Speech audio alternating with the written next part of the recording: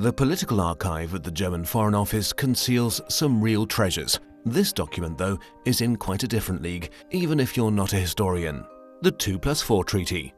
It records the birth of an independent, unified Germany.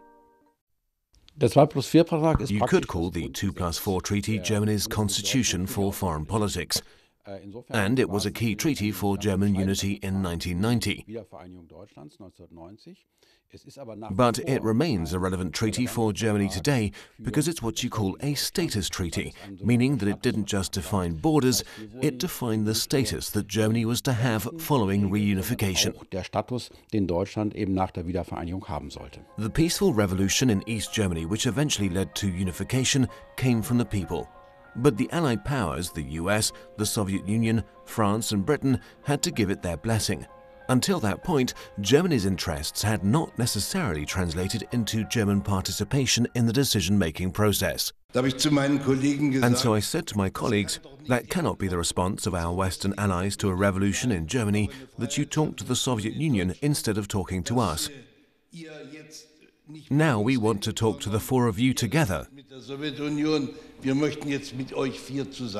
And so representatives of the victorious Allied powers and the two German states came together and hammered out a treaty, the 2+4 Treaty. Written in 1990, it guaranteed the unified Germany total sovereignty.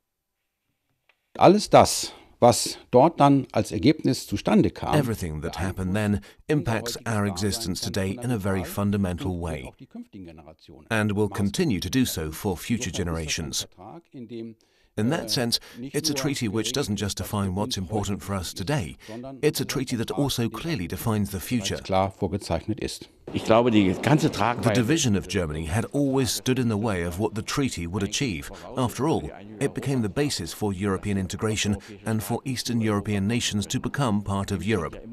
With this treaty, we opened the door to a Europe that could come together. Borders, troop numbers, decision-making powers.